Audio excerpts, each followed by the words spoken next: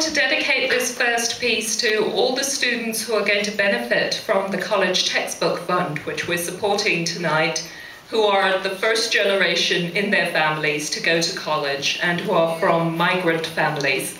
Let's do a poll here. How many of you were the first generation in your family to go to college? Hands? Yes. And I want to dedicate this to all of you as well. Make it out of the sari that wraps you in tender celebration, like the mother you longed for. Make it out of the mother you got in all her wounded magnificence.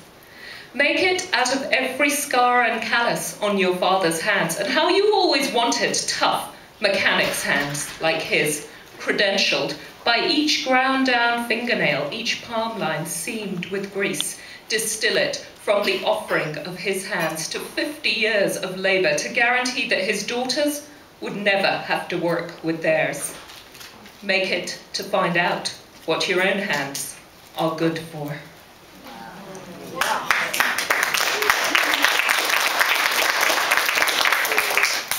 A friend once gave my parents a scratched old Skeeter Davis record.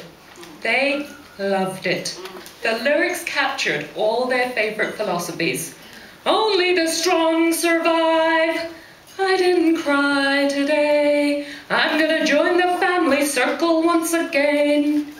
Country western is perfect migrant music. Hardship, loss, suffering, all wrapped up in saccharine sentimentality to make it bearable. We overdress, we migrants. We care too much how we look to you. We get it wrong. We ought to look like we don't give a fuck.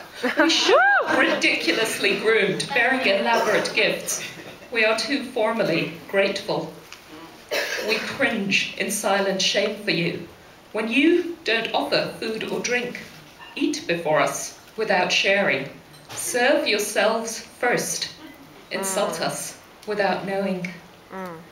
2 white Americans said to me when I shared my donut with them, "We've never seen anyone cut a donut into 3 pieces." We calibrate hunger precisely. We define enough differently from you. Enough is what's available, shared between everyone present. We are incapable of saying, as you can so easily, "Sorry, that's not enough for you."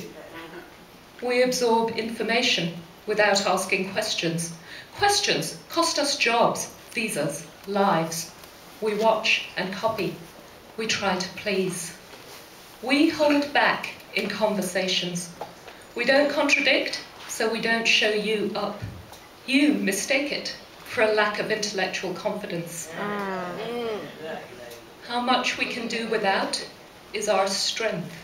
But you find it comic, pitiable, miserly. You just can't imagine how a family of 8 lives in a 1-room apartment.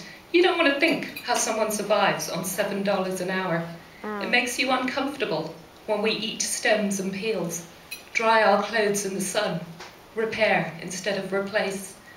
You mistake austerity, living without waste or excess, for deprivation.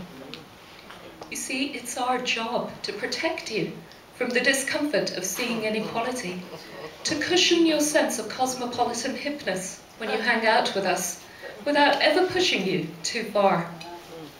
We admire your $65 haircut when you pay us $22 a day to raise your child. We love your children when their strollers cost more than a year's rent where we come from. We turn away when they throw food around like another toy to hide our tears at images we carry of children fighting over half a banana, children picking grains of rice off the floor.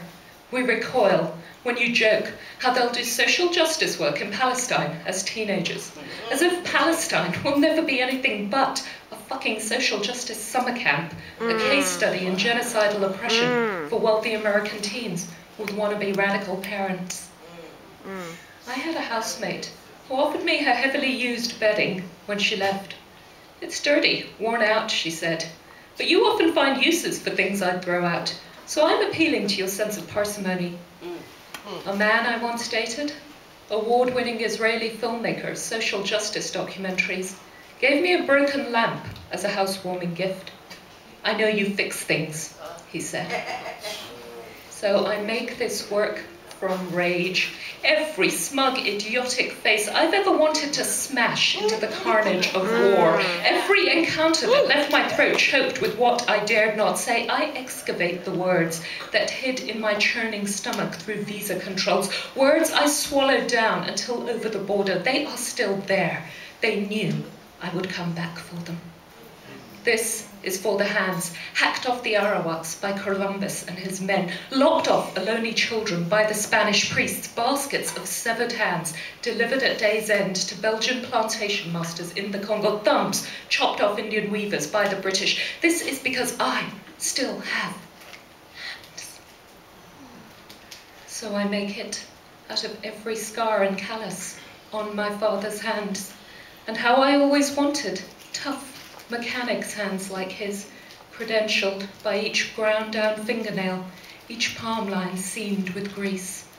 I distill it from the offering of his hands to 50 years of labour to guarantee that his daughters would never have to work with theirs. I make it out of the sari that wraps me in tender celebration, like the mother I rediscover.